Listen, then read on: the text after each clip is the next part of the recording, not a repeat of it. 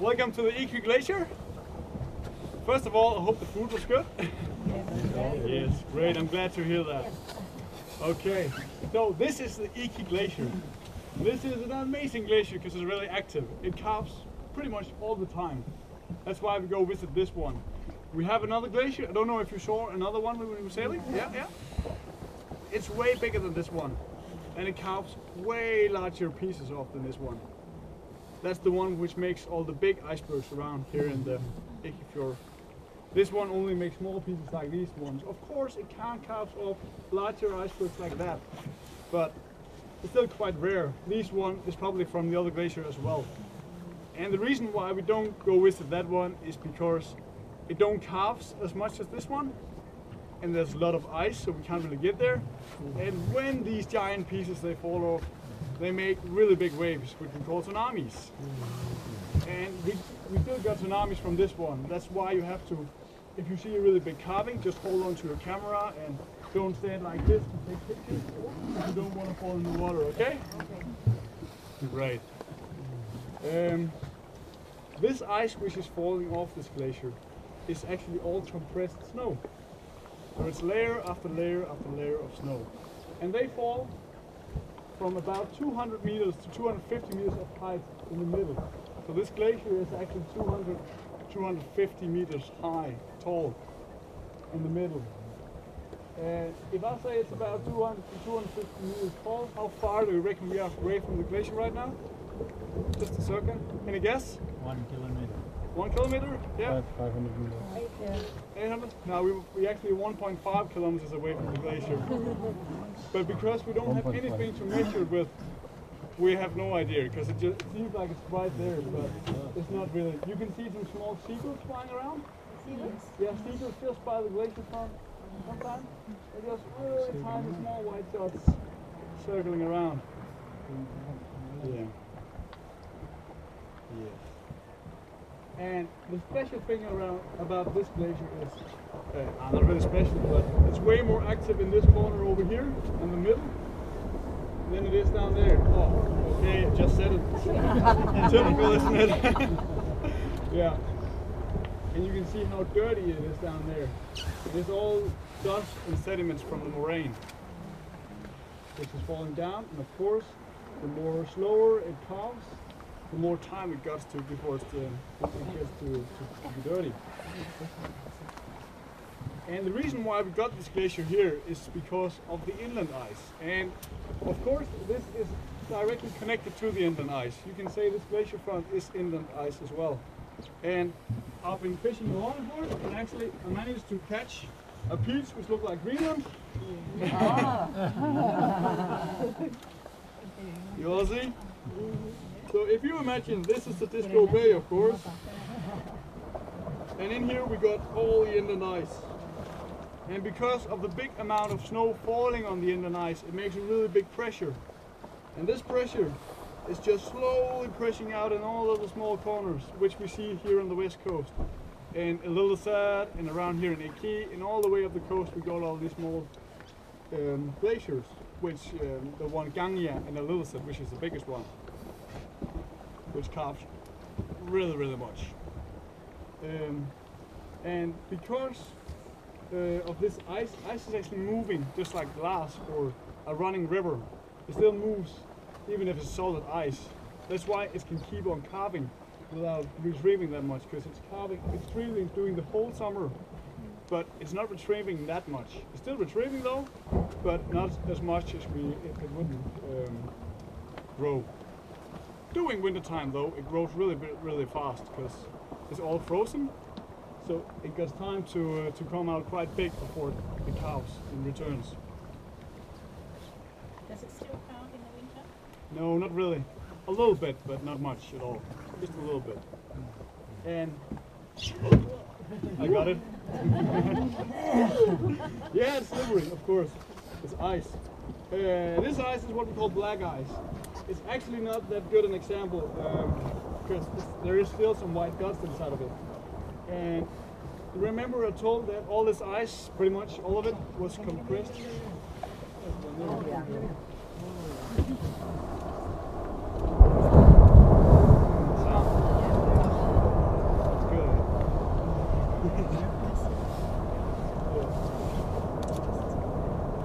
the white ice we see around us is compact snow. This one is water which has been snow which has been melted and then frozen again in a liquid state. That's why they call it black ice, because if you throw this in the water, it seems like it's pretty much black. And of course, I caught a nice piece of white ice as well. These ones. The reason why they're white is because they contain a lot of air.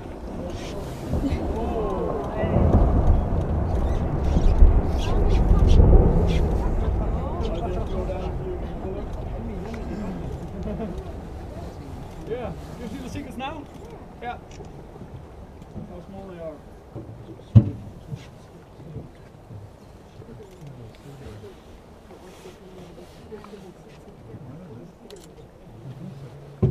So this white ice contains a lot of air because it's all compressed snow. And if I take my knife here and stab into it, you can see it crumbles really easy. It's all, yeah.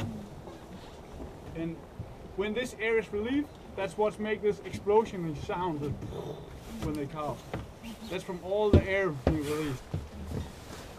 And you can actually feel when we're sitting here, you can hear the knittering. And actually you can taste it as well. If you take a piece like this, you can come up, have a piece by me and just after this, and you can put it on your tongue. Then you can feel the small air bubbles, they melt. So it's like they're sizzling on your tongue. Yeah, you can have a go.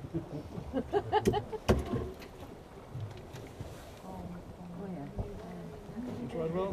You can try out first though. It's just what, yeah, exactly, gin and tonic or some whiskey. I have whiskey and barley actually. Yeah. Yeah. But this glacier actually used to be way further out than it is now. You can see, yeah.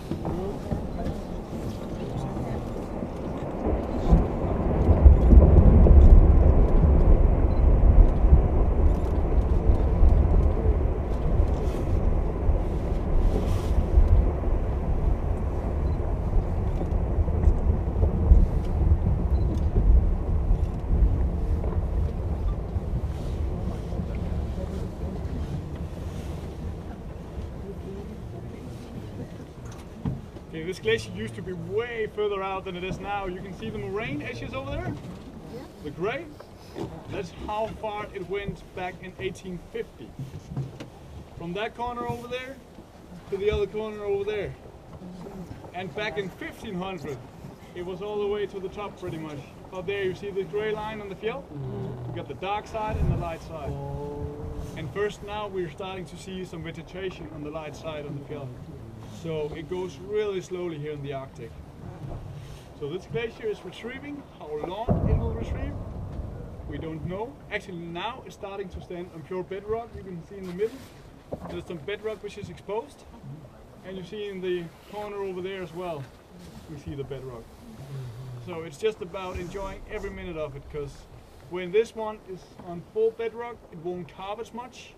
And the pieces will fall down on pure rock instead of water.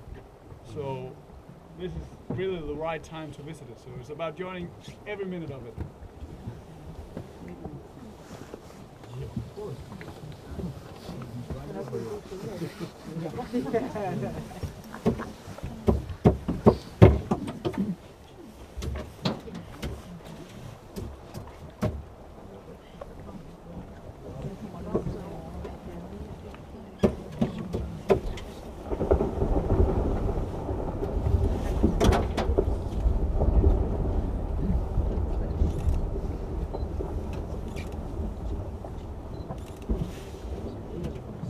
By the way, the glacier is about 3.7 kilometers wide now.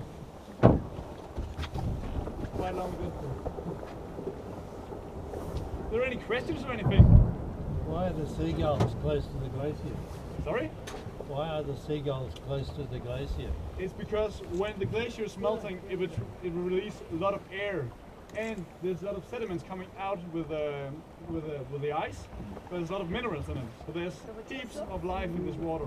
Okay. Lots of small shrimps and krills, and the seals love that. And we also see really many seals in here. So is the glacier moving down at all, or is it just retreating? Yeah, it calves more than it grows right now, so it's retrieving, it's going back.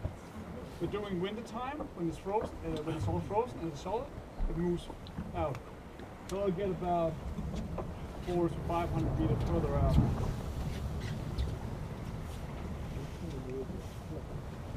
And sometimes you hear this big, the cracks. They're behind the glacier. The long ones, which is calving for a longer time, is when they crumble down in the water. And if you're really good, you can actually hear the difference between the calving when the ice is released from the glacier and when it hits the water.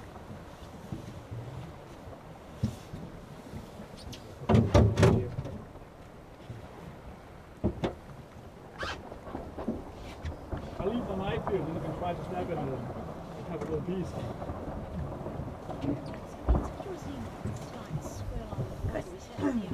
Yeah, exactly. The swells, they come from the carvings.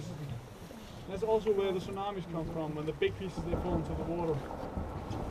And these tsunamis actually get really big, and if you look on the other side, we have something called the suicide beach.